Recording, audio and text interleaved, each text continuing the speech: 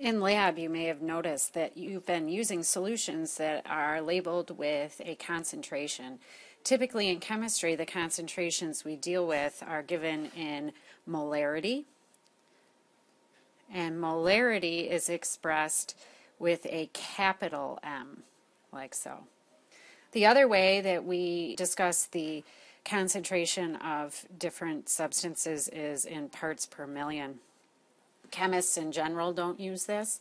This is more a measure, maybe somebody who's doing trace amounts of substances, maybe in our drinking water or something like that, would use more like an environmental application. But we're going to learn both.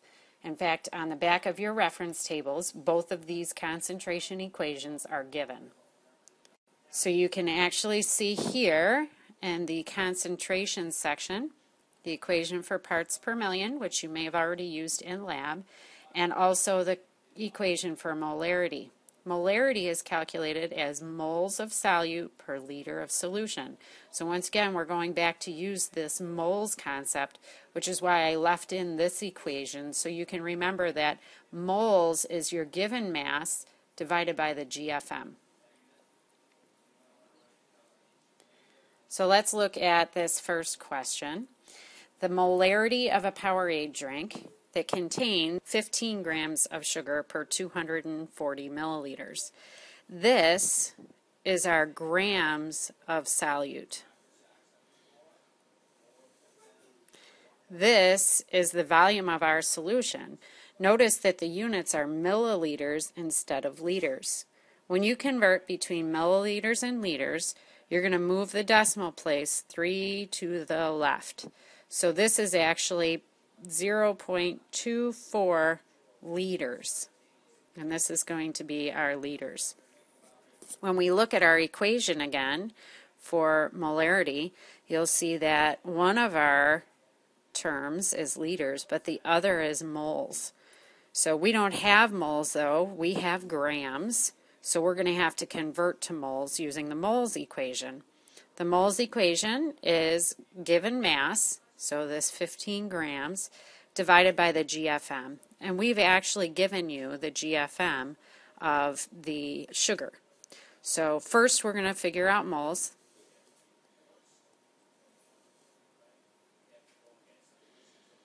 Our grams of solute was given as 15.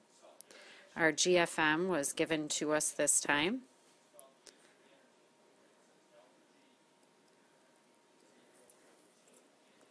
So when we do this calculation, we're getting a really small number, 0.045, and I'm going to stop at 3 digits with a 4. This is moles. And now we're going to figure out molarity. And molarity from table T is moles divided by liters. So we have 0.0454 moles divided by 0.24 liters. And the value we get is 0.189, and the units are capital M for molarity. Let's try another one. Again, we're looking for molarity. Here is our given mass, and here is our milliliters. Again, we have to convert to liters, so it's 0.25 liters. And in our equation, we don't need grams, we need moles. So we're going to start by converting grams to moles using our moles equation. The grams we were given were 16.9. This time they did not give us our GFM, so we have to calculate the GFM. So you recall all you're doing is adding up the masses of the elements, the atoms in this compound. Sodium is 22.99, chlorine, and again there's only one of each, so we're just adding these two numbers, 35.45.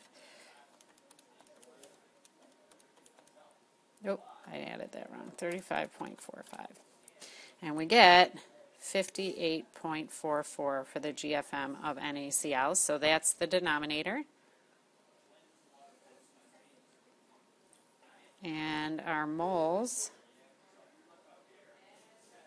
are 0.289. Now for molarity, which is moles per liter, again you can just get that from the reference tables. We're plugging in the 0.289 moles, and we already converted from milliliters to liters. So 0.289 divided by 0.25, and we get 1.1, and I'm going to round to 3 digits, 6. And this is going to be in the units of molarity, which is a capital M. Recall that a lowercase m is meters.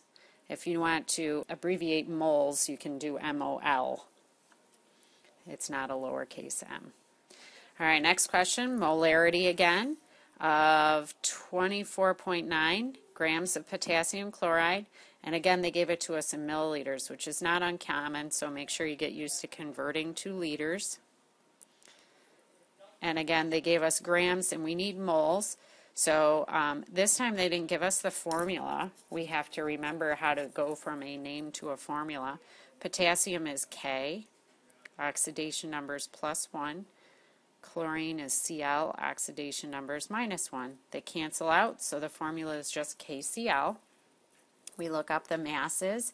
We have 39.10 for K, and Cl, we looked up just a second ago, is 35.45. Add the two together, and our GFM is 74.55. So now, to do moles, G over GFM, our given mass is 24.9 grams. The GFM we just calculated was 74.55.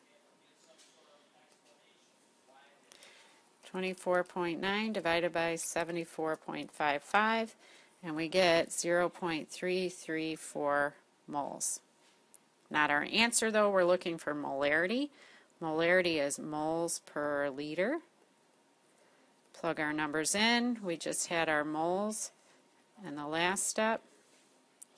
Liters we'd already calculated is 0.500 liters. And we divide 0.334 by 0.5, and we get 0.668, again, molar, or molarity. All right, we've done 3 examples of molarity. Let's try one of parts per million. If we go back to the first question and figure it out for our Powerade solution, parts per million is mass of solute over mass of solution. So we're going to need some masses. In the first question, we were given milliliters, though, so you should know that water, 1 milliliter is 1 gram. In fact, that's how we defined a gram when we set up the metric system. So our equation, ppm, parts per million, is grams of solute over grams of solution times 1 million. Again, this would be a much better equation to use for a small value, but we're going to use this anyway. So in the first question, we said we had 15 grams of our solute and 240 milliliters. We just said in that last question, number 4, that a milliliter is a gram. So we have, remind myself, 15 grams of our solute, 240 grams of our solution times 1 million. 15 divided by 240 times 1 million. 62,500. And the units are just parts per million. And those are the methods for calculating concentration.